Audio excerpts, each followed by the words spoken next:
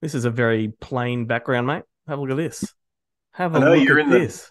you're in the boonies.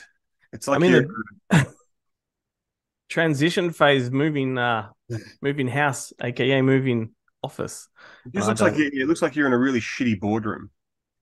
That's true. I should have put a Or suit like on. a or like a one of those like a training like a corporate training room where there's just like Oh, the only difference if I was in that situation, I'd have like a camera that zooms in and out and focuses, and they freak me out, man.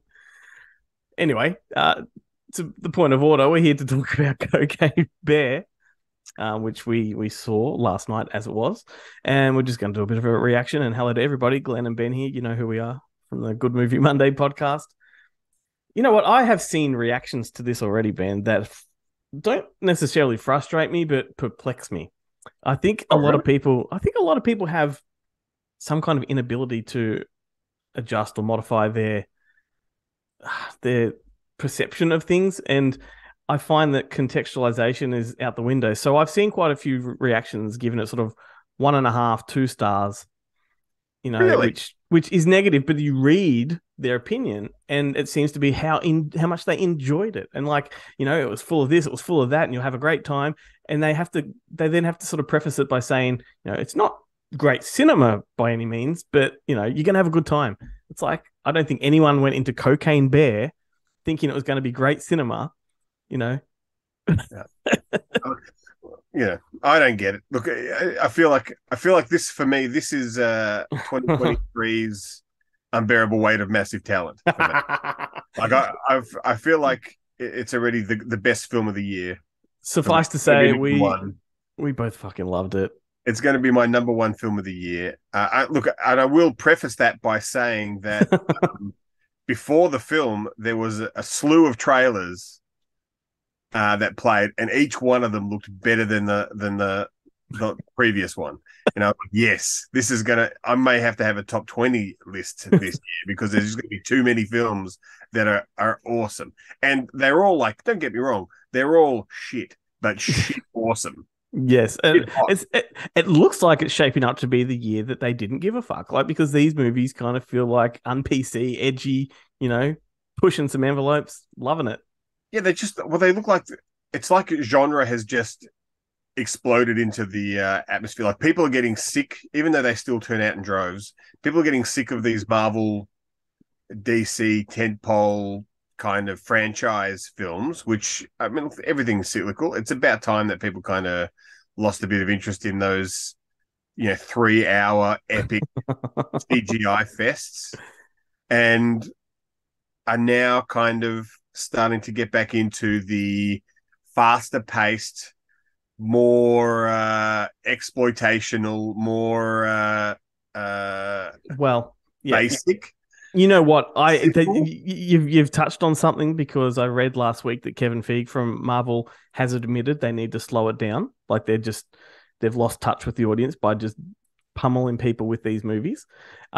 We had that piece where Spielberg went on the record to say that Maverick practically saved the theatrical industry, which Yeah. I think Maverick probably shook up Marvel and made them reevaluate. So you're onto something with that, which is a good thing for everybody. Hmm.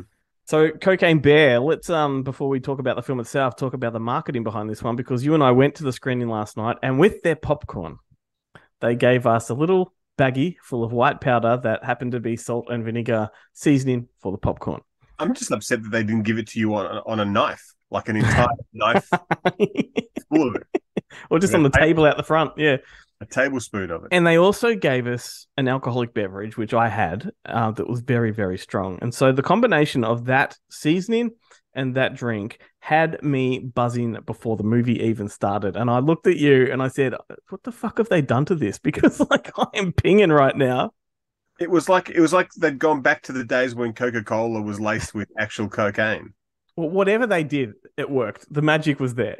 And so I And don't I know. was straight edge. I was straight edge, and I loved every second of it. Okay, what a movie this is like, and I don't mean this in a really patronizing way because I do like Elizabeth Banks, but I did not know she had this in her. I loved Pitch Perfect 2. I thought that was a really good film. I had a lot of faith in her as a filmmaker, but I didn't think she could deliver something like this because it is off the charts. Yeah, I liked. Did she directed Charlie's Angels as well? Didn't she? Mm-hmm. Which I kind of enjoyed. Like, I mean, for what it was, like those from like a filmmaking technical standpoint, yes, I saw merit in it. I didn't like the movie, but yeah, I think she's a good filmmaker. She's a good. I never look at anything from a making merit point of view. Now I'm being one of those people. It might not be great cinema. did I enjoy sitting there for 90 minutes? I did on both of them. Yeah, that's how we've got to approach everything. But then again, what my taste is up my ass. I enjoyed the Power Rangers movie. Oh, that was good. What are we talking? We are from the same stable, you and I. So. I did like, and as I said last year, my favorite film of last year was Unbearable Weight of Massive Talent. That's just the kind of movies I gravitate towards. The true story of Cocaine Bear, and I like the fact that we're not going to spoil anything. Not that there's much to spoil, but the film opens up with some real actual footage from like the news reports and things like that of what happened. So it starts out pretty much exactly how the real Cocaine Bear story begins. And then the liberties are taken by the depiction of the bear on cocaine. And it's just it's a balls to the wall, fast paced action adventure full of gore. Like, it's as gory as all hell. Really gory. Yeah. And hilarious. And the music is just pumping. That doesn't relent either. And like every time you can hear that beat picking up, you're like, oh, this is going to be good. Yeah. Yeah. And everyone in it is great. Every cast member is perfectly cast in that role. And they're all hilarious. Like, I when he first turned up, the guy from Modern Family, I was like, oh, I don't know about this guy. Because it took me 10 minutes to recognize, where do I know this guy from? Yeah. And because he's not a ginger really in this. No. Like he is in Modern Family. He's a strawberry blonde. He's a redneck. But, he kind of really comes into his own as he gets going. And I can never remember her name. It's Margot. I'm sure it's Margot something or another. Who's the park ranger? She's great in everything. The first thing I remember her being in was in Twilight with Paul Newman, when she plays a prostitute. Yeah, that's right. Once you know who I'm talking about, is not the kind of person you would ever expect to play a prostitute, but she was so good as the prostitute. But she's good in everything. She's good in this as the park ranger. She's good at the three gang members are great. The cop from the city. The cop from the city is great with his little dog. He's great. Ray Liotta is great. And I just love how they brought the kids are really good. I love how they brought all these characters together. Like, I think the first 25 minutes is essentially establishing how they all come to be in the park. Yeah. And that's fun. Like, you don't see a lot of the bear in that time, but it doesn't matter because like you're having fun with these characters regardless. Yeah.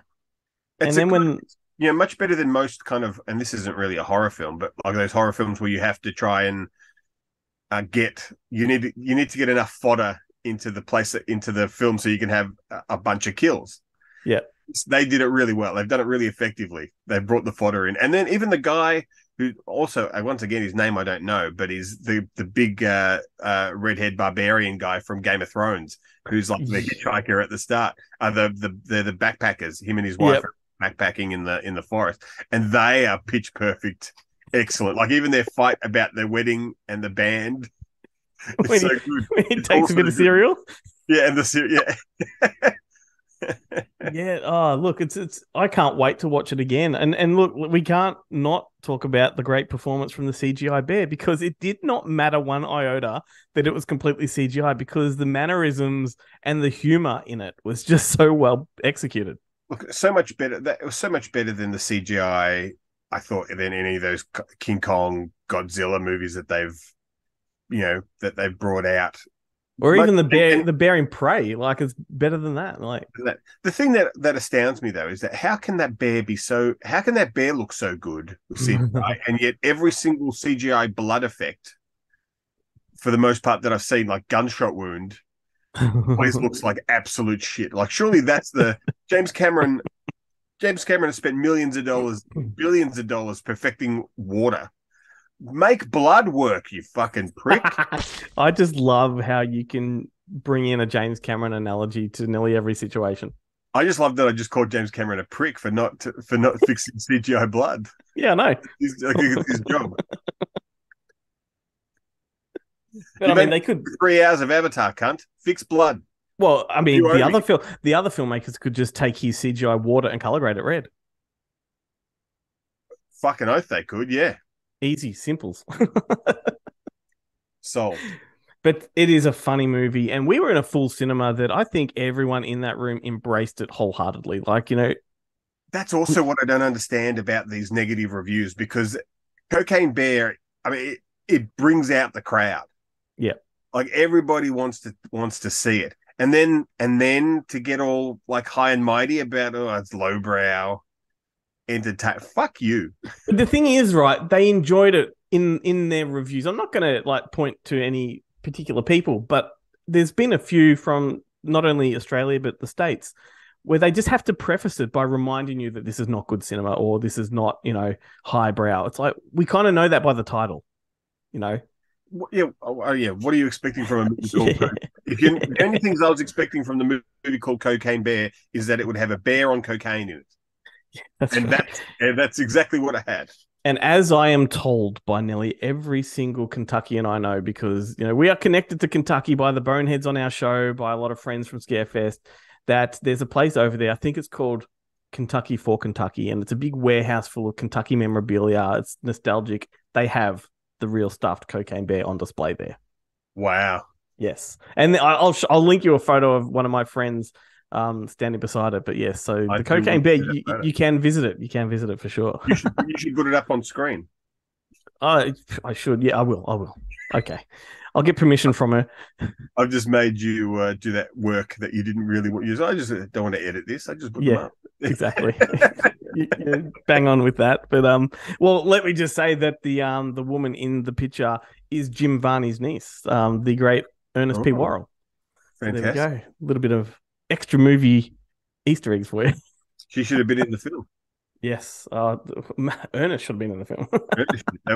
Ernest would have been great as the park ranger character. Not the park ranger, the guy from Modern Family.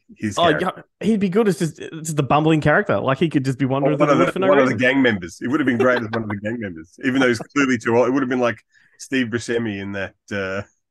Well, hey, Ernest always did hang out with kids.